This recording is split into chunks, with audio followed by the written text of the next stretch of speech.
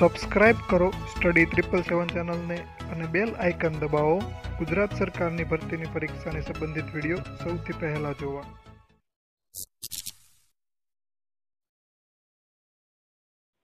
Hello friends, હું ભરત નકોમ study 777માં તમારું સ્વાગત કરું છું।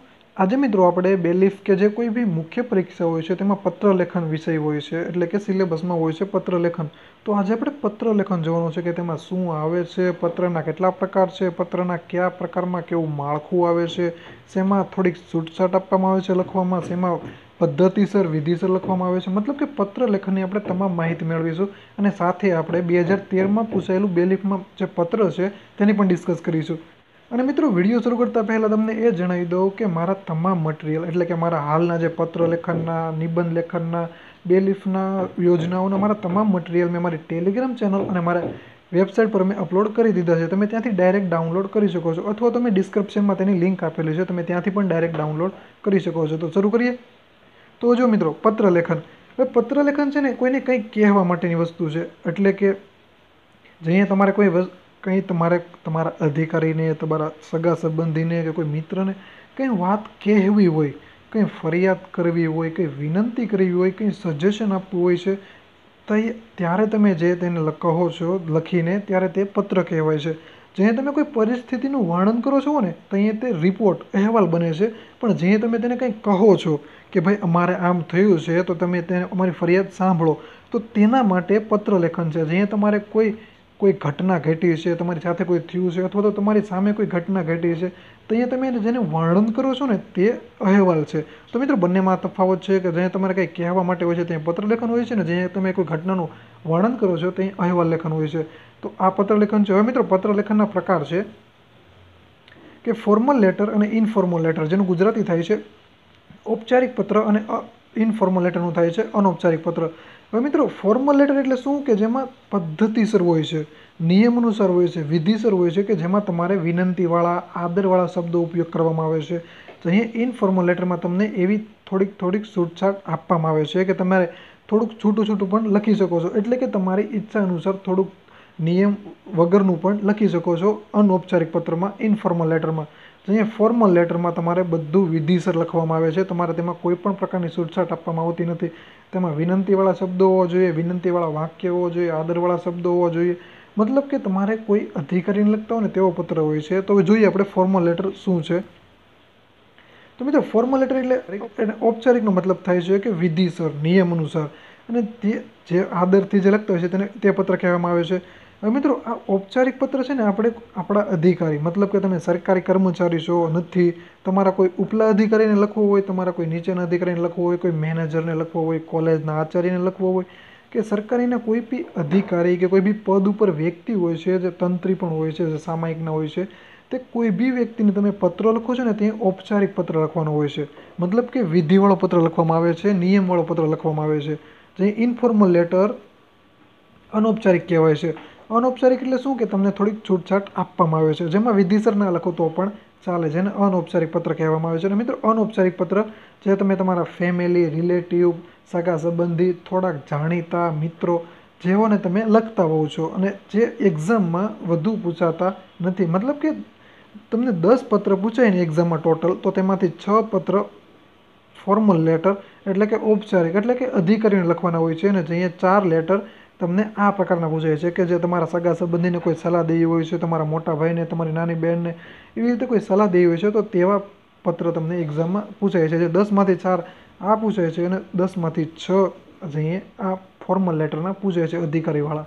ત્યારબાદ છે મિત્રો કે જે તમે સગા સંબંધીને લખો છો તે જે પત્ર લખાય છે તેને ઇનફોર્મલ કહેવામાં આવે છે। હવે ત્યારબાદ મેં કીધું એમ કે જેમાં મહત્વ વધુ છે, કે જે ફોર્મલ લેટરનું વધુ મહત્વ છે, જે ઇનફોર્મલ લેટરનું ઓછું મહત્વ છે। હવે ત્યારબાદ છે કે ફોર્મલ લેટરમાં શું આવે। તો મિત્રો, ફોર્મલ લેટરમાં તમે કોઈ બી અધિકારીને લખતા હો તો તમે અધિકારીને શું કરતા હો કે કોઈ બી માંગણી કરતા હો, અથવા તો વિનંતી કરતા હો કે તમે અહીંયા પધારજો, અથવા તો કોઈ ફરિયાદ કરતા હો, અથવા કોઈ અરજી કરતા હો, જેવા તમામ લેટર છે તે ફોર્મલ લેટર છે। અને આવા જ પત્રો આપણે અધિકારીઓને જ લખીએ છીએ ને, આપણા કોઈ રિલેટિવને તો આવવાનું લખીએ ને ભાઈ, આપણા રિલેટિવને આપણે વિનંતીપત્ર ન લખીએ ને કે ભાઈ તમે અહીંયા પધારશો જી, એવું કંઈ આપણે રિલેટિવને ના લખતા હોઈએ છીએ. આવા પત્રો જે છે તે અધિકારીઓને જ લખવામાં આવે છે અને જેને ફોર્મલ લેટર કહેવાય છે. અને આવા પત્રોમાં તમારે વિધિસર નિયમ અનુસાર તમામ વસ્તુ લખવામાં આવે છે. હવે ત્યારબાદ જોઈએ કે જે પત્ર પરીક્ષામાં પૂછે ને તે જોવાનો અને નક્કી કરવાનો. એ તો મિત્રો ફિક્સ થયું કે તમારે એ નથી જોવાનું કે માંગણી પત્ર છે, વિનંતી પત્ર છે, એવું કંઈ નહીં. તમારે એ જોવાનું છે કે આ ફોર્મલ લેટર છે કે ઇનફોર્મલ લેટર, કારણ કે તે પ્રમાણે તેનું માળખું આવે છે. તો હવે આપણે જોઈએ કે ઇનફોર્મલ લેટર અને ફોર્મલ લેટરમાં તેના નિયમો શું છે, તેમાં શું આવે છે. હવે જો મિત્રો એક્ઝામમાં તમે જોયું કે આ ભાઈ લેટર છે તે ફોર્મલ લેટર છે, તો ફોર્મલ લેટરના નિયમો શું કહે છે કે હવે માળખું છે ને બંનેનું સેમ જ આવે છે. મતલબ કે તેમાં થોડાક શબ્દો આડાવડા થાય છે પણ માળખું તો સેમ જ આવે છે, કે જ્યાં સંબોધન આવે ત્યાં સંબોધન હોય છે, જ્યાં એડ્રેસ હોય છે ત્યાં એડ્રેસ હોય છે, તેવું માળખું તો સેમ જ આવે છે. પણ તેમાં ફરક શું છે કે તેમાં અમુક માળખામાં વધુ આવે છે, ફોર્મલમાં વધુ આવે છે, જે ઇનફોર્મલમાં ઓછું લખવાનું આવે છે. અને તમારે માળખું યાદ રાખવું જરૂરી છે, કેમ કે તમારા અડધા માર્ક્સ જે પત્રના માની લો કે 10 માર્ક્સનો છે તો 5 માર્ક્સ મિનિમમ 5 માર્ક્સ તો તમારા માળખા ઉપર જ હશે. જો તમે માળખામાં કંઈ ખોટું લખ્યું, કંઈ વધારાનું કે આડાવડું લખ્યું તો તમારા માર્ક્સ કાપવાની શક્યતા છે. અને મિત્રો પત્ર એવી વસ્તુ છે ને કે તમે બેઠા માર્ક્સ લાવી શકો છો, કેમ કે તેમાં માળખાના મુખ્ય માર્ક્સ છે. તમે માળખું તો તમે યાદ કરીને જ ગયા હો. તમને ફોર્મલ પૂછાય કે ઇનફોર્મલ લેટર પૂછાય, તમારે લખવાનું તો માળખું સેમ જ છે, તો તમને માળખાના તો માર્ક્સ મળશે જ. તે ત્યારબાદ મુખ્ય ભાગ કે જેમાં તમારે જે સવાલમાં લખેલું હોય છે તે લખવાનું હોય છે, તો તેના માર્ક્સ તમારે ફક્ત મેળવવાના હોય છે. તમે તેમાં કેવું લખો છો તેના પર જ આધાર છે, બાકી તમે અડધા માર્ક્સ તમે ડાયરેક્ટ લઈ શકો છો. ત્યારબાદ જુઓ, સંબોધન હંમેશા તારીખની લાઇનમાં અથવા તારીખની નીચેની લીટીમાં લખવું. હવે જો મિત્રો હું તમને તેનું જે માળખું છે તે જ બતાવું. તો મિત્રો આ જે છે ને તે ફોર્મલ લેટરનું માળખું છે. ખાસ યાદ રાખજો, આ ફોર્મલ લેટરનું માળખું બતાવું છું. આની પછી ઇનફોર્મલ લેટરનું માળખું આવશે. તો જુઓ ફોર્મલ લેટરમાં કેવું આવે છે કે આ હવે તમે અહીંથી તમને કોઈ બી આપ્યું છે, કોઈ બી સવાલ પૂછાણો છે, તો તમારે અહીંયા આન્સર કરી આવી રીતે લખવાનું હોય છે. આન્સર અહીંયા કર્યો કે ANS અથવા જવાબ લખ્યું, ત્યારબાદ આ આન્સરની જે લીટી છે તેની નીચે લખવાનું શરૂઆત કરવાનું કે અહીંયા નામ લખવાનું છે. કાલ્પનિક હોવું જોઈએ, તમારું નામ ના હોવું જોઈએ. મિત્રો ખાસ યાદ રાખજો, કોઈ બી કાલ્પનિક નામ હોવું જોઈએ. માની લો કે મારું નામ ભરત નકુમ છે, તો અહીંયા ભરત નકુમ નહીં, અહીંયા તમે કોઈ બી નામ લખવું પડે. ભાવેશ લખી શકો, ઉમેશ લખી શકો, એવી રીતે કોઈ બી નામ લખવું. ત્યારબાદ તેનું એડ્રેસ તે પણ કાલ્પનિક હોવું જોઈએ, તમારું એડ્રેસ ના હોવું જોઈએ. ત્યારબાદ જે એડ્રેસ છે તેનો પિનકોડ, એટલે મિત્રો માની લો કે હું સુરતમાં રહું છું, તો મારે સુરતનું કોઈ બી એડ્રેસ લખી શકું પણ મારું ના લખી શકું, કેમ કે મને સુરતના પિનકોડ આવડતા હોય. ત્યારબાદ માની લો કે તમે અમદાવાદના છો, બનાસકાંઠાના છો, મહેસાણા છો, તો તમારે તેવી રીતે તમારું નહીં પણ તમે જે કોઈ નજીકના એરિયા હોય તેનું લખી નાખો તો પણ ચાલે, કેમ કે તમને તેનો પિનકોડ ખબર હોય છે એટલા માટે. ત્યારબાદ તારીખ, અહીંયા તારીખ એની નીચે લીટીમાં તારીખ લખવાની આવી છે. અને મિત્રો બીજી ખાસ વાત એ, તારીખ મિત્રો હંમેશા ગુજરાતીમાં જ લખવી પત્રમાં. કોઈ બી વસ્તુ કે અહેવાલમાં પણ બધામાં તમામ વસ્તુમાં ગુજરાતીમાં જ તારીખ લખવી, કેમ કે તમારી જે પત્રની ભાષા છે ને તેમાં જ તારીખ હોવી જોઈએ. તમે ઇંગ્લિશમાં પત્ર લખતો તો તમારે ઇંગ્લિશમાં ભાષા હોવી જોઈએ, ઇંગ્લિશમાં તારીખ હોવી જોઈએ. તમે ગુજરાતીમાં લખો છો તો તમારી ગુજરાતીમાં હોવી જોઈએ. એટલે કે તમારે જો 16 જુલાઈ આવી રીતે લખવાનું, 16 જુલાઈ 2018. મિત્રો મને ખાસ એ ખબર છે કે જો તમે ઇંગ્લિશમાં તારીખ લખી નાખશો, તમે મિત્રો ખાસ પ્રેક્ટિસ કરજો. મિનિમમ 10 લેટરની તો પ્રેક્ટિસ તમે કરજો જ, કેમ કે તમને એક્ઝામમાં ઇંગ્લિશમાં જ તારીખ લખાઈ જશે.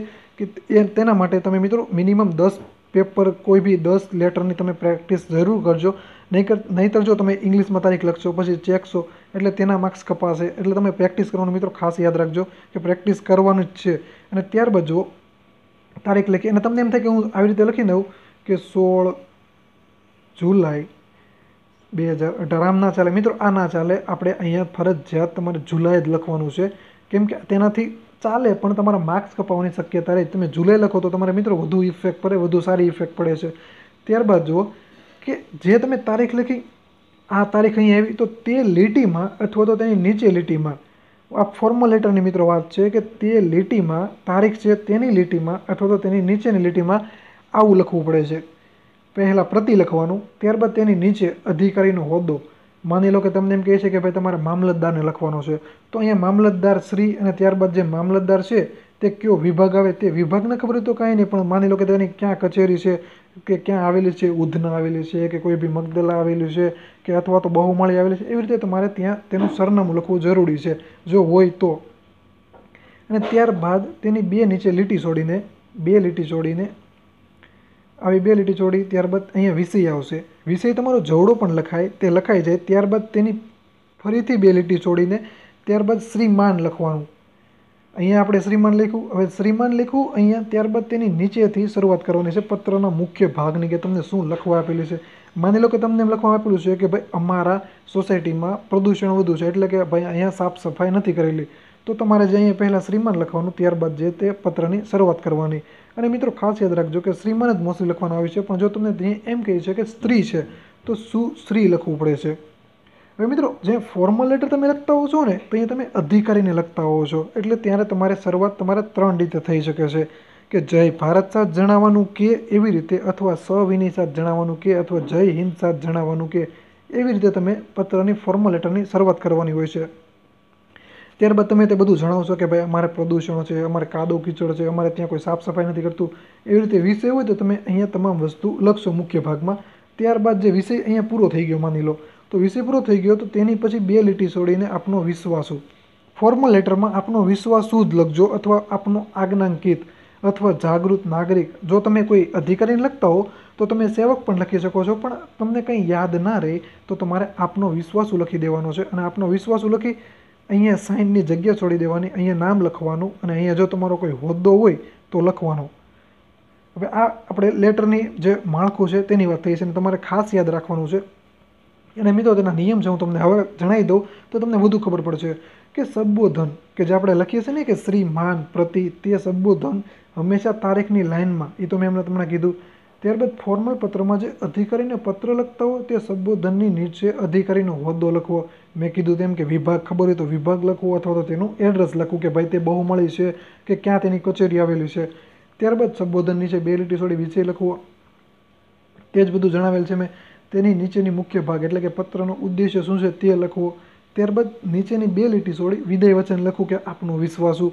હવે ત્યારબાદ હવે જો અરજીપત્ર હોય છે ને મિત્રો, અરજીપત્ર એટલે કે તમારે કોઈ નોકરી જોઈતી હોય છે, તમે કોઈ ન્યૂઝપેપરમાં જોયું છે કે ભાઈ આમાં કોઈ નોકરી આવી છે અને તમારે પત્ર લખવો છે કે હું તમારે કંઈ આવું ઇન્ટરવ્યૂ દેવા કે વગેરે વગેરે, તેવી બાબતનો અરજીપત્ર તમારે જ્યાં લખવાનું થાય છે ને ત્યાં તમારે સાથે ડોક્યુમેન્ટ જોડવા પડે છે. મતલબ કે માની લો કે તમે ગ્રેજ્યુએટ છો તો ગ્રેજ્યુએટનું ડોક્યુમેન્ટ જોડવું પડશે. તમે એસએસસી તમે કોઈ પાસ કરેલી છે તો તેનું ડોક્યુમેન્ટ જોડવું પડે છે. તમે કોઈ ડિગ્રી લીધેલી છે તો તેનું ડોક્યુમેન્ટ જોડવું પડે છે, અથવા કોઈ ફોટોગ્રાફ છે તો તેનું ડોક્યુમેન્ટ જોડવું પડે છે. તો તેવામાં તમારે જોડવું પડે છે. તો જ્યાં તમે અરજીપત્ર, મિત્રો ખાસ યાદ રાખજો કે અરજીપત્રમાં જ્યાં તમે કોઈ જોડાણ કરો છો ત્યાં તમારે બિડાણ લખવું પડે છે. આવી રીતે બિડાણ લખવાનું, અને આ 2 ટપકા કરી પત્રમાં હાવ લાસ્ટમાં આ જે સંબોધન આપણું વિદાય વિશે સંબોધન બધું પૂરું થઈ જશે ને ત્યારબાદ લાસ્ટમાં બિડાણ લખવાનું. અને માની લો કે તમે ડિગ્રી સર્ટિફિકેટ જોઈન્ટ છે તો અહીં તમારે લખવાનું કે સ્નાતક સર્ટિફિકેટ જોઈન્ટ કરેલું છે, અથવા તમે ફોટોગ્રાફ આપેલો છે તો એમ લખવાનું ફોટોગ્રાફ. એટલે તે સમજી જશે કે આ જે પત્ર છે તેની સાથે ડિગ્રી સર્ટિફિકેટ પણ આવેલું છે, તેનો ફોટોગ્રાફ પણ આવેલો છે, એવી રીતે આપેલું હોય છે. માની લો કે તમે કોઈ બી બીજાને લખતા હોય ને તો અહીં તમારે કોઈ ફોટોગ્રાફ મોકલવા હોય. માની લો કે તમારે ઘરે તમારી સોસાયટીમાં કચરો વધુ છે, કોઈ સાફ સફાઈ કરવા નથી આવતું, તો તમે તેના ફોટો પાડીને પણ જોઈન્ટ કરી શકો છો પત્રની પાછળ. તો ત્યાં તમારે પણ બિડાણ લખી અને એમ લખી દેવાનું કે ફોટોગ્રાફ, એટલે કે જે પત્ર વાંચતા હોય તે ફોટોગ્રાફ પણ જોઈ લે. ત્યારબાદ છે ફોર્મલ પત્રમાં જરૂરી કારણો વિનંતી સ્વરૂપે હોવો જોઈએ. તે મેં કીધું તેમ કે ફોર્મલ લેટર હોય છે તેમાં ખાસ વિનંતીવાળું વાક્ય શબ્દો હોવો જોઈએ. ત્યારબાદ વિદાય વચનમાં આપનો વિશ્વાસુ અથવા તો આપનો આજ્ઞાંકિત લખવું. અને જે કોઈ તંત્રીને લખતા હો છો ને, તંત્રીને તમે ક્યાં લખતા હો છો કે જાણ કરવા કે ભાઈ મેં રોબોટ બનાવ્યો છે, તમે મારું જે છે તે તમે જોવા આવો, તેવો પત્ર તમે લખતા હો તો ત્યાં તમારે શુભ ચિંતક લખવાનો. ત્યારબાદ છે મિત્રો માળખું જોયું. હવે ત્યારબાદ છે કે હવે માની લો કે આ તો ફોર્મલ લેટર હતો. હવે ઇનફોર્મલ લેટર હોય તો ત્યાં શું, તો મિત્રો ત્યાં સેમ નિયમ છે કે હવે જો તેમાં સંબોધનમાં ફરક પડશે. પહેલામાં તો અધિકારી જ હોય છે ને, પદ ઉપર જ હોય છે, એટલે તેમાં આપણે એક લખી શકીએ કે ભાઈ શ્રીમાન અથવા તો પ્રતિ લખી શકીએ છીએ.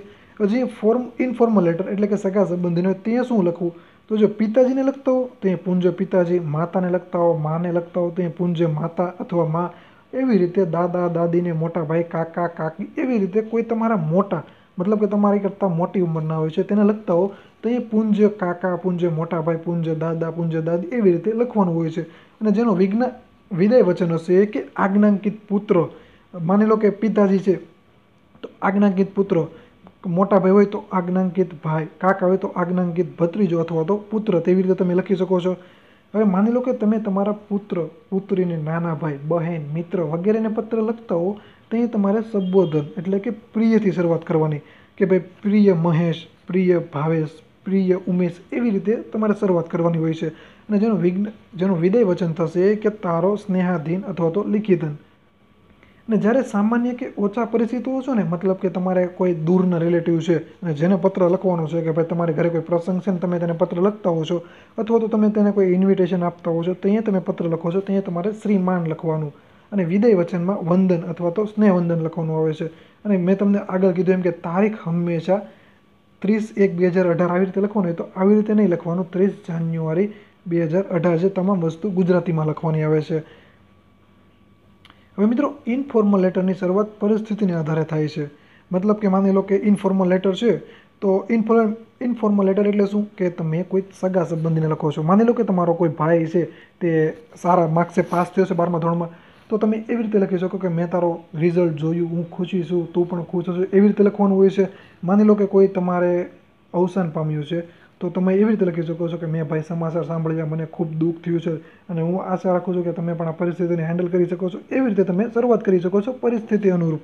અને જે પહેલાં આપણે ફોર્મલ લેટરમાં તો જય ભારતની સાથે જ આપણે શરૂઆત કરવી પડે છે. હવે ત્યારબાદ છે કે ઇનફોર્મલ લેટરનું માળખું કેવું છે. તો જો મિત્રો, ઇનફોર્મલ લેટરમાં આ તો સેમ જ છે, આ તો આપણે લખતા થતા, કારણ કે લખનાર કોણ છે, આપણે છે, તો આ તો સેમ જ રહેવાનું છે. ત્યારબાદ ફરક અહીંયાથી શરૂ થશે, કેમ કે હવે આપણે કોને લખીએ છીએ તે આધાર છે ને. તો હવે જો સંબોધન બદલી જશે. અહીંયા જે ફોર્મલ લેટરમાં સંબોધન કેવું હતું કે પ્રતિ હતું, ત્યારબાદ તેની નીચે જે અધિકારી હતા તેનું એડ્રેસ લખતા હતા, તેની કચેરી લખતા હતા, તેવું બધું લખતા હતા. અહીંયા ઇનફોર્મલ લેટરમાં મતલબ કે આ લેટરમાં તમારે ખાલી સંબોધન પ્રિય મહેશ, પ્રિય ભરત, પ્રિય ભાવેશ, એવી રીતે ફક્ત એટલું જ લખવાનું છે. ત્યારબાદ ડાયરેક્ટ વિષય શરૂ થશે. જે અહીંયા કોઈ એડ્રેસ કે કંઈ પણ આવશે નહીં, તે મિત્રો ખાસ યાદ રાખજો. અને આની પ્રેક્ટિસ તમારે મિત્રો કરવી જ પડશે, નહીં કે તમે કન્ફ્યુઝ એક્ઝામમાં થશો ને થશો જ તે. ત્યારબાદ છે કે મુખ્ય ભાગ જે હોય છે કે શરૂઆત કઈ રીતે કરવી, તે મેં કીધું તેમ અહીંયાથી શરૂઆત કરવાની હોય છે. અને ત્યારબાદ લાસ્ટમાં તમારે વિદાય વચન આવે છે. મેં તમને કીધું એમ કે તમારે વિદાય વચનમાં તમે કોને લખતા હો તો તે પ્રમાણે વિદાય વચન હોય છે. તો મિત્રો, આ હતો આપણો પત્ર. હવે જુઓ, આપણે બેલીફમાં જે એક્ઝામમાં પૂછાઈ ગયેલો છે તે પત્રની વાત કરીએ. મિત્રો, જ્યારે તમે કોઈ એક્ઝામ આપતા હો અને પત્ર લખતા હો ને, ત્યાં તમારે એક વાત ખાસ યાદ રાખવી, કે મારું સજેશન છે કે તમે રકમને તમને સમજાઈ જાય તો પણ તમે 3 વખત જરૂર વાંચજો. કેમ કે એક્ઝામમાં જે પૂછે છે ને તે તમને અમુક શબ્દ એવા છે કે જે તમને કન્ફ્યુઝ કરશે કે તમે પત્ર કઈ દિશામાં લખવો છે. તો મારે એવું સજેશન છે કે તમે પત્ર મિનિમમ 3 વખત તો જરૂર વાંચજો, જેનાથી તમારું તમામ કન્ફ્યુઝન ક્લિયર થઈ જશે. તો જો આપણે પત્ર છે અહીંયા આપેલો છે કે 2013માં પૂછાયેલો છે બેલીફની પરીક્ષામાં, કે કોઈ એક પરીક્ષામાં, મતલબ કે અહીંયા એક પરીક્ષાની વાત થઈ રહી છે કે કોઈ એક પરીક્ષામાં તમારા બ્લોકમાં એક ઉમેદવાર તો પોતાના મોબાઈલથી મિત્રને SMS કરી પ્રશ્નોના ઉત્તરો મેળવી અને ઓમાર શીટમાં તે પ્રમાણે માર્કિંગ કરતો હોવાનું જણાતા સુપરવાઇઝરનું આપે ધ્યાન દોરેલું પણ કોઈ પગલાં લેવાયા નહીં. તો આ બાબતે રજિસ્ટ્રારને જરૂરી પગલાં લેવા પત્ર. તો જો મિત્રો, તમને શું અહીંયા પરિસ્થિતિ શું આપી છે કે તમે હાજર છો તે એક્ઝામમાં અને ત્યાં પરીક્ષા ખંડમાં કોઈ વિદ્યાર્થી છે કે જે ઉમેદવાર છે, ઉમેદવાર એટલે કે આપણે જે પરીક્ષા દઈએ છીએ તે વિદ્યાર્થી છે, ઉમેદવાર છે, તે પોતાના મોબાઈલથી SMS કરીને મિત્રો પાસેથી ઉત્તરો મેળવી અને ઓમાર શીટમાં માર્કિંગ કરે છે. અને તમે આ વાતનું ધ્યાન તમારા સુપરવાઇઝરને દોરેલું, પણ તેણે કંઈ ધ્યાન લીધું નહીં, કોઈ પગલાં, કંઈ એક્શન લીધું નહીં. તો આ બાબતે રજિસ્ટ્રાર રિક્રુટમેન્ટને જરૂરી પગલાં લેવા પત્ર લખો. તો હવે મિત્રો, જો પહેલાં નક્કી કરવાનું કે આ પત્ર કયો છે, તો કે આપણે અધિકારીને લખવાનો છે, રજિસ્ટ્રારને લખવાનો છે. તો એનો મતલબ કે આ ફોર્મલ લેટર છે. ફોર્મલ લેટર છે તો આમાં આપણે ફક્ત અહીંયા આપણે સંબોધન જે લખશું તો અહીંયા આપણે સંબોધન શું લખવું તે ખાસ યાદ રાખવું આપણે જરૂરી છે. અને સંબોધન મેં કીધું એમ કે જે પદ હોય તેની કચેરીનું સરનામું અને તે કચેરી ક્યાં આવેલી છે તે ખાસ લખવું. કેમ કે આના માર્ક્સ પણ હોય છે, આના માર્ક્સ પણ હોય છે. એવી રીતે જો તમે આ લખશો નહીં તો તમારા માર્ક્સ કપાશે. એટલે તમારે ખાસ યાદ રાખવું કે આપણે કોને પત્ર લખીએ છીએ તે ખાસ જાણવું જરૂરી છે. તો હવે અહીંયા આપણે પત્ર લખવાનો છે રજિસ્ટ્રારને. તો હવે તમને સવાલ એ થશે કે કયા રજિસ્ટ્રારને કોને લખવો, તમને થશે જ ને સવાલ. તો જો મિત્રો, આનો તમે જે પત્ર લખો છો ને તેના પર જ આનો જવાબ રહેલો છે. મતલબ કે જો તમે કોઈ એક્ઝામ છે કે જે રિક્રુટમેન્ટ એટલે કે રિક્રુટમેન્ટ રજિસ્ટર, એટલે કે જે એને પરીક્ષા લેવાની છે ને, પરીક્ષાનું તમામ નિયંત્રણ જેના પર છે ને તેને લખવાનું છે. હવે તે પરીક્ષા કઈ છે, તમે જે પત્રમાં લખો ને તેના રજિસ્ટરને લખવાનો. માની લો કે તલાટીની પરીક્ષા છે તો તમે જીએસએસબી વાળાને લખશો. માની લો કે બેલિફની છે તો તમે હાઈકોર્ટને લખશો. પોલીસ પીએસઆઈની છે તો તમે પોલીસના તંત્રને લખશો. તો એવી રીતે તમે જે પત્રમાં જે પરીક્ષાનો ઉલ્લેખ કરો ને તે જ પરીક્ષાનું અહીંયા એડ્રેસ લખવું. માની લો કે હું તલાટીનું લખું છું ને તો અહીંયા ગુજરાત હાઈકોર્ટમાં લખીને ત્યાં નહીં આવે, અહીંયા જીએસએસબી આવી જશે. જીએસએસબી ગાંધીનગર આવી જશે. જો હું તલાટીનું પત્રમાં તમામ વસ્તુ તલાટીનો ઉલ્લેખ કરીને તો અહીંયા બદલી જશે. પણ મિત્રો મારો ખ્યાલ એવો છે કે તમે હાઈકોર્ટની પરીક્ષા દો છો તો તમે હાઈકોર્ટની જ કોઈ એક પરીક્ષાને ધ્યાનમાં લો, જેનાથી તમને ફાયદો થશે. તો હવે જુઓ, મેં તો અહીંયા કોઈ એક્ઝામને ધ્યાનમાં લેવાની છે તો મેં અહીંયા બેલિફની જ પરીક્ષાને ધ્યાનમાં લીધી છે. તો બેલિફની પરીક્ષાનું રજિસ્ટર કોણ છે તો કે હાઈકોર્ટ લેશે. કેમ કે રિક્રુટમેન્ટ એટલે શું કે જે બેલિફની જે પરીક્ષા લેવાના છે તે રિક્રુટમેન્ટ રજિસ્ટર કે જે તમામ નિયંત્રણ છે તેને લખવાનું છે. કેમ કે આ જે ઓમાર સીટમાં જે માર્ક્સ મેળવતા હતા જે ભાઈ ઉમેદવાર છે તેને ખોટા માર્ક્સ મળશે અને જેનું કોઈ સુપરવાઇઝરે ધ્યાન ન દોરેલું તો તમે ડાયરેક્ટ હવે ત્યાં જ જવું પડશે કે જેનાથી તે પગલાં લે. જે રજિસ્ટ્રાર છે કે જે મુખ્ય છે કે જે પરીક્ષા જે લેવાનું છે તેનું તમામ નિયંત્રણ જેના હાથમાં છે તે જ તેને રજિસ્ટર કહેવામાં આવે છે અને તે જ તેના ઉપર ધ્યાન વધુ દેશે. તો આપણે તેને પત્ર લખવાનો છે તો હવે તેનું આપણે એડ્રેસ પણ લખવું જરૂરી છે. તો મિત્રો અહીંયા મેં પત્રની હવે શરૂઆત એવી રીતે કરેલી છે કે અહીંયા આન્સર લખ્યું છે. ત્યારબાદ જે આન્સર છે તેની નીચેની લીટીમાં કાલ્પનિક નામ, અહીંયા કોઈ બી નામ તમે XYZ પણ લઈ શકો છો. તો અહીંયા મેં કાલ્પનિક નામ લીધું છે ભાવેસાર બલદાણિયા. ત્યારબાદ અહીંયા એડ્રેસ લખ્યું છે કે હું સુરતનો છું એટલા માટે મેં મિત્રો અહીંયા સુરત લખ્યું છે. કેમ કે પિનકોડ લખવું ફરજિયાત છે ને, ત્યાં પિનકોડ મને ધારો લો હું અમદાવાદનો લખું પણ અમદાવાદનો મને પિનકોડ આવડતો હોય પણ તમામ લોકોને ના આવડતો હોય, એટલે તમે જે સિટીના હોવ તે સિટીનું જ લખવાનું, પણ કાલ્પનિક એડ્રેસ લખવાનું કે ભાઈ જે આજુબાજુનું લખી દેવાનું અને નામ પણ બીજું લખી દેવાનું. ત્યારબાદ તારીખ મેં લખી છે 12 જુલાઈ 2018 અને એક્ઝામમાં તમારે જે ડેટ હોય, આપણી 19 તારીખે પરીક્ષા છે તો તમારે એક્ઝામમાં 19 તારીખ જ લખવાની. કેમ કે પત્ર જે લખતા હોય ને તે તારીખ હોય છે, એટલે તમારે 19 તારીખ અને જે ડિસેમ્બર મહિનો જે છે તે મહિનાને લખવાની છે. ત્યારબાદ મેં અહીંયા તારીખ છે તેની લીટીમાં અથવા તો તમે તેની નીચેની લીટીમાં પણ લખી શકો છો. તો મેં અહીંયા લખ્યું છે પ્રતિ રજિસ્ટ્રાર શ્રી, તે તો અહીંયા પણ આપેલું છે. હવે રજિસ્ટ્રાર કોણ છે તો અહીંયા તમારી ઉપર ટોટલ ડિપેન્ડેડ છે. મેં અહીંયા બેલિફની પરીક્ષા લીધી છે એટલે મેં આપણી રજિસ્ટ્રાર કોણ છે હાઈકોર્ટનો હશે અને હાઈકોર્ટ આપણે ક્યાં આવી છે અમદાવાદ. એવી રીતે તલાટીની પરીક્ષા લેવાય જીએસએસબી ગુજરાત ગૌણ સેવા પસંદગી મંડળ, તો તે ક્યાં આવ્યું છે તો કે ગાંધીનગર. એવી રીતે પોલીસનું છે તો તે ક્યાં આવ્યું છે, એવી રીતે તમારે યાદ રાખવું જરૂરી છે. જેવી રીતે તમને પત્રમાં એમ કહી દે કે ભાઈ તમારે આજુબાજુમાં કચરો વધુ છે, મ્યુનિસિપાલિટીને પત્ર લખો. તમને ખાલી એટલું લખ્યું કે મ્યુનિસિપાલિટીને પત્ર લખો તો તમે કોને લખશો? તો તમે માની લો કે હું સુરતનો છું તો અહીંયા મારે એમ લખવાનું કે મ્યુનિસિપાલિટીના જે મેયર કે જે હોય છે તે શ્રી. ત્યારબાદ જે મ્યુનિસિપાલિટી આપણે ક્યાં આવેલી છે તે તમને ખબર હોવી જોઈએ. ખબર હોય તો એટલું તમે લખી નાખો છો કે મ્યુનિસિપાલિટી સુરત અને ત્યારબાદ જે સુરત અહીંયા લખવાનું હોય છે. તો એવી રીતે મિત્રો તમારી પર આધાર છે કે તમને કેવી રીતે પૂછ્યું છે ને તમે અહીંયા શું લખો છો, આનો પણ માર્ક્સ રહેલો હોય છે મિત્રો. હવે ત્યારબાદ જુઓ, અને મિત્રો આ એ હાટું જ આપણને આવી રીતે પૂછે છે કે અહીંયા આપણને જો એડ્રેસ નથી આપેલું રજિસ્ટ્રાર શ્રીનું અને આપણે અહીંયા એડ્રેસ લખવાનું છે તો તમારું જોવે છે કે આનામાં કેટલું બુદ્ધિ ચાતુર્ય છે કે જે શું લખીએ છીએ અને કેવી રીતે લખીએ છીએ, એટલે કે તો તે આપણને એક માર્ક્સ આપી શકે ને. કેમ કે એક્ઝામ તો ઘણા લોકો દેવાના છે. આપણે માની લો કે અહીંયા 40,000 જેટલા એક્ઝામ દેશે અને લેવાના 129 છે, તો આવી રીતે કંઈ બી વસ્તુ મૂકે તો ખરી જ ને કે આપણને કન્ફ્યુઝ કરવા કે કોઈ બી વસ્તુ કરવા માટે. તો મિત્રો આપણી રીતે તૈયારી હોવી જોઈએ. ત્યારબાદ મેં આ લખ્યું. ત્યારબાદ 2 લીટીની જગ્યા છોડી અહીંયા મેં વિષય લખેલો છે કે વિષય શું છે કે અમારા બ્લોકમાં એક ઉમેદવાર પોતાના મોબાઈલથી મિત્રને SMS કરી પ્રશ્નોના ઉત્તરો મેળવી OMR શીટમાં તે પ્રમાણે માર્કિંગ કરતો હતો અને જે બાબતે ફરિયાદ કરવા બાબત, મતલબ કે આ ફરિયાદ પત્ર છે. પણ તમારે એવો ક્યાંય જગ્યાએ ઉલ્લેખ નથી કરવાનો કે આ ફરિયાદ પત્ર છે. તમારે ફક્ત એ જ જોવાનું છે કે ફોર્મલ લેટર છે કે ઇનફોર્મલ લેટર, અને તે પ્રમાણે તમારે જે તે વસ્તુ લખવાની હોય છે. તો જો આ મેં એટલું લખ્યું છે વિષય. ત્યારબાદ પત્ર, જો આ શ્રીમાન છે ને આ ફોર્મલ લેટરમાં જ અહીંયા આવશે.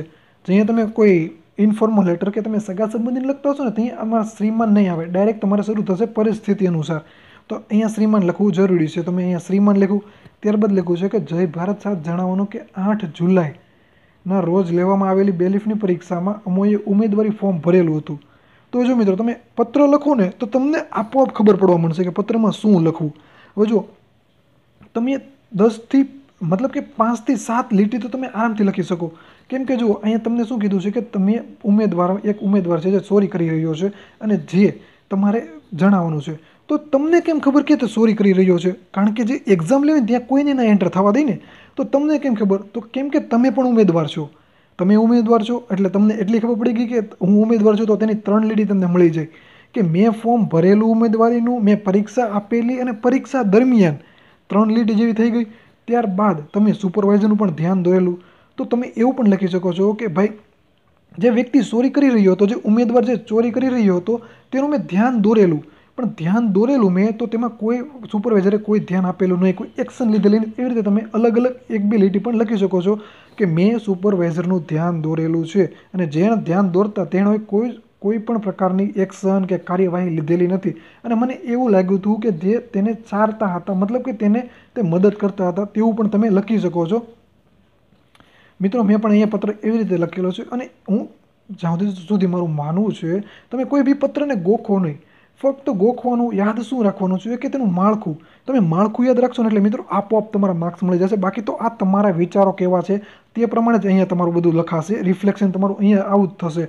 તો મિત્રો તમે કોઈ ટેન્શન ના લેતા, અને જો તમારે પત્ર કઈ રીતે સારો લખવો, કઈ રીતે વાક્ય રચના સારી લખવી, તો મિત્રો હું સંદેશ ન્યૂઝપેપર વાંચું છું. તો સંદેશ ન્યૂઝપેપરમાં 5માંથી 6 પેજ ઉપર એક લેખ આવે છે, જે પેજમાં 3 લેખ જ હોય છે. તે 3 લેખમાં એકદમ પરફેક્ટ, મતલબ કે એકદમ જે આપણે અધિકારીની ભાષામાં લખેલો હોય છે, જે અધિકારીઓ જે લેખ લખતા હોય છે તે તમારે લેખ વાંચવો જોઈએ. એવું નથી કે તે સંદેશ ન્યૂઝપેપરમાં જ આવે છે, તે તમામ ન્યૂઝપેપરમાં આવે છે કે જે તેને એટોસ્ટ્રિયલ કે એવું કંઈક કહેવામાં આવે છે કે જે 3 લેખ હોય છે. તે 3 લેખ એક અધિકારીઓ લખતા હોય છે અને જેની ભાષા તમને, તેમાં કેવો શબ્દો યુઝ કરે છે, કેવી વાક્ય રચના છે, તે તમામ પ્રકારનું તમને નોલેજ થશે. અને મિત્રો અત્યારે મારા ખ્યાલથી તમારા પાસે 35 દિવસ છે એક્ઝામને, તો તમે રોજ એક લેખ વાંચો ને તોય તમારી જે લખવાની સ્કિલ છે, જે વાંચવાની સ્કિલ છે, તે તમામ વસ્તુ બદલાઈ જશે અને તમે એક્ઝામ સારી રીતે ફેસ કરી શકશો. તો મિત્રો અહીંયા પણ મેં એવી રીતે લખેલું છે કે મોબાઈલ દ્વારા SMS મેળવતો હતો, તે ચોરી કરતો હતો, જવાબ લખતો હતો, ઓમાર શીટમાં આન્સર લખતા હતા અને સુપરવાઇઝરનું ધ્યાન દોરેલું હતું. એવું બધું મેં તમામ વસ્તુ લખેલી છે, જે પ્રમાણે છે. હું જ્યાં સુધી માનું છે ત્યાં સુધી મિત્રો આવું તમે ગોખો નહીં. તમે તમારી રીતે લખો. તમે તમારી રીતે કેવું લખી શકો છો, એવું નથી કે આ જ બેસ્ટ છે. તમે લખો તે પણ બેસ્ટ હોઈ શકે છે. તમારું જો વધુ વાંચન હોય મારી કરતાં, તો તમે મારી કરતાં પણ બેસ્ટ લખી શકો છો. તો તમે વાંચો, પ્રેક્ટિસ કરો, વાંચો અને તમે જે છે રોજ એક લેટર કે એક નિબંધ લખવાનું રાખો, જેનાથી તમારી લખવાની સ્કિલ સારી થશે. તો ત્યારબાદ મિત્રો જે તમે ફોર્મલ લેટર લખતા હો છો ને, તે તમારે એટલું યાદ રાખવાનું કે તમે કઈ બાબતે લખો છો તે તમે અહીંયા ખાસ મેન્શન કરવાનું. જેમ કે જો આપશ્રીને નમ્ર અરજ છે કે જે બેલિફની પરીક્ષામાં જે ઉમેદવારીની ચોરી કરી હતી સુપરવાઇઝરે, તો કોઈ એક એક્શન કે કાર્યવાહી લીધી નથી, જેથી અમારે ફરિયાદ છે કે વધુ આપ ધ્યાન દોરો અને તે ઉમેદવાર અને સુપરવાઇઝરને શિક્ષાત્મક પગલાં લેવા નમ્ર વિનંતી છે. અને છેલ્લે તમારે ખાસ લખવું, માની લો કે આ ફરિયાદનું છે, તો એવી રીતે લખવાનું કે મને આશા છે કે તમે અમોને સાથે ઉમેદવારોને જરૂર ન્યાય અપાવશો. માની લો કે તમે કોઈ વિનંતી કરો છો કે તમારા ગામના સરપંચ છે તેને પત્ર લખો છો કે અમારે અહીંયા અમે કોઈ આયોજન કરેલું છે, ચિત્ર સ્પર્ધાનું અમે આયોજન કરેલું છે, તો તમે સરપંચ તરીકે છો, તો અમારા સ્કૂલમાં આવવા તમને મુખ્ય મહેમાન તરીકે વિનંતી છે. તો તમારે છેલ્લે અહીંયા એવી રીતે લખવાનું કે મને આશા છે કે તમે અમારા જે ભાવભર્યું આમંત્રણ છે તે તમે સ્વીકારી અમારે ત્યાં આવવા વિનંતી છે. તો એવું તમે છેલ્લે એટલું લખવું જરૂરી છે, જેનાથી ઇફેક્ટ સારી પડે છે. ત્યારબાદ 2 લીટી છોડીને અહીંયા આપણું જે વિદાય વચન છે તે લખવાનું થાય છે. તો અહીંયા મિત્રો આવી રીતે આપણો પત્ર પૂરો થાય છે. તો આવી રીતે તમે મિત્રો કોઈ બી પત્ર છે તમે આરામથી લખી શકો છો. તો મિત્રો આવી રીતે મેં સમજાવ્યું ને તેવી રીતે તમે લખો ને, તો તમારે ખાલી ગોખવાનું શું છે, ફક્ત કે જે માળખું છે તે. બાકી તમે તમારા વિચારોથી પત્ર લખો, તેનાથી તમારે લખવાનું, તમારી વિચારસરણી પણ સુધરશે અને જે તમને એક્ઝામ સારી ફેસ કરી શકશો, સારા માર્ક્સ લાવી શકશો. તો અહીંયા મિત્રો તમે કોઈ બી પત્ર લખી શકશો મારા ખ્યાલથી, અને તે મેં તમામ વસ્તુ તમને સમજાવી દીધી છે. અને જો કોઈ ક્વેરી કે કંઈક કહેવું હોય તો મને નીચે કમેન્ટ કરીને જણાવજો.